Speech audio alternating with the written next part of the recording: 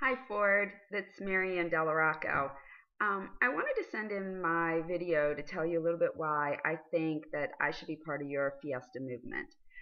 I think the first thing that you might notice about me is that maybe I don't look exactly like every other mom out there. I kind of look conservative, kind of normal, but if you notice, I've got all my beautiful gray hair coming in.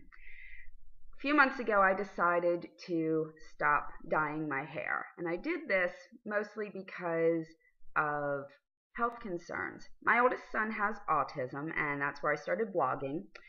And I started moving towards a greener life. And I realized that I wasn't really living that green. Um, I was pouring these chemicals on my head, and we have Alzheimer's in our family, and I was a little concerned about putting all these chemicals on myself and putting them into our water supply every day by coloring.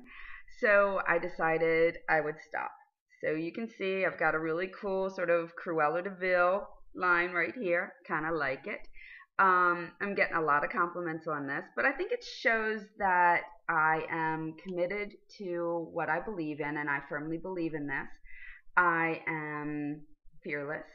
I go out in public like this every day, and I was a little afraid at first, but I got to tell you, I get so many compliments for being bold enough to do this.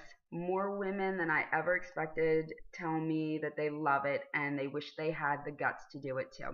So I think that shows some really cool aspects about me.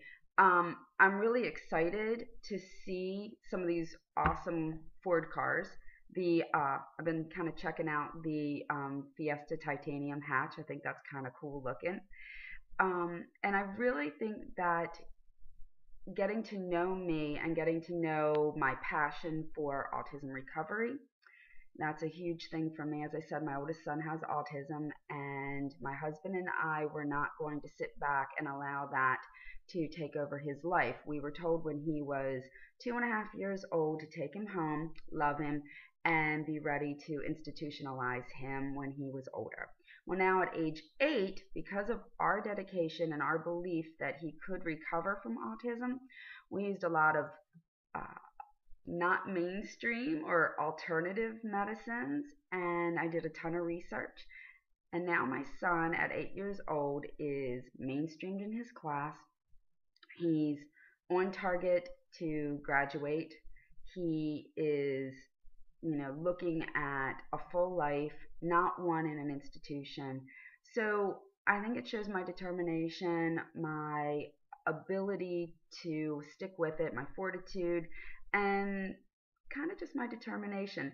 So I hope you guys at Ford would consider talking with me and maybe making me part of your Fiesta movement. Thanks, guys.